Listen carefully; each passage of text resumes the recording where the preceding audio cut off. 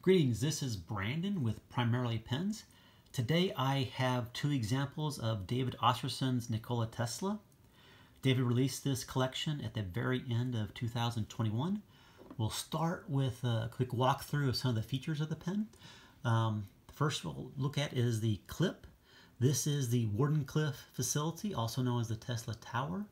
Nikola Tesla had this constructed on Long Island, believe primarily to do wireless transmission studies.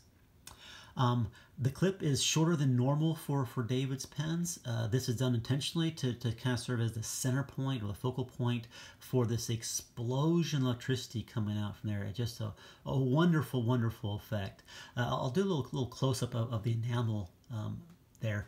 You'll notice is that there's a transition between the mossy black to gray to white. Now that blending of colors is especially difficult to achieve in hot enamel. So kudos to David for being able to pull that off. It has just a lovely, lovely effect.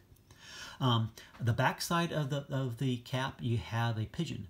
Nikola Tesla was known for his fondness of pigeons throughout his life, and he had a particularly strong bond with a white pigeon represented here in white enamel.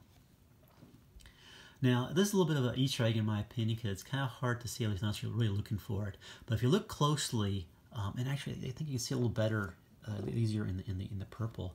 But if you look closely, you'll see in low relief in the metal, you'll see an X-ray image of Nikola Tesla's hand. Tesla did a number of experiments with X-ray imagery, and so that's one of his images that he did. I think it's a nice little effect. Now at this point, I'll go ahead and unscrew the cap, and the top of the pen you see the equation for the Tesla. The Tesla is the magnetic flux density. This equation was, or this unit of measure was announced in 1960 in honor of Nikola Tesla after his death. Moving on to the barrel, the main barrel itself, you have the symbol for alternating current there in black enamel. The main barrel you have, in high relief, you have Nikola Tesla's signature right there. And then the lower portion, you have a diagram or a figure of magnetic field lines right there, which is really nice. And the very bottom is another black enamel. Moving back to the grip section, you see the details there. This is, I believe, from his 1888 patent, electromagnetic motor.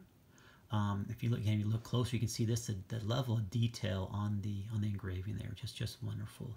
And it has the practical effect of, again, it had given just enough texture to have a little better grip for writing with, kind of thing. Moving back to the enamel section, you can kind of see the galoche, this kind of coil effect engraving there. And you also you can tell this kind of almost an ombre effect within the enamel. This fading of the colors is just a wonderful effect. Now, one thing about David's pens is you really need to see them in person because, in my opinion, photographs and video just can't capture the way the light interacts with the pen. Hard enamel, just spectacular in light, and you can't see some of the variations as well without really being able to see that in light. You can see a little bit here more so maybe with the purple. You can see that blending of deep purple with lavender there. But again, it's so much better to see in person. Now, unfortunately, this happens to be a prototype copy. And there were a couple differences between the prototype and the released version, and I'll point those out real quickly. The first is this center alternating current symbol. In the released version, he did that in black enamel, opaque black enamel, where he had used the same enamel in the prototype. Now, I think this was a very good decision by David because what it means is you have this black enamel at the top, now the middle and the bottom, and that really, I think, in my opinion, kind of bounds the pen a little bit better, the colors a little better, kind of thing. So I'm really pleased with that. The other difference is that the prototype did not have the T equals, and so for completeness, David added the T equals for the equation there. This is a limited edition. which means there's 86 copies of each color variation.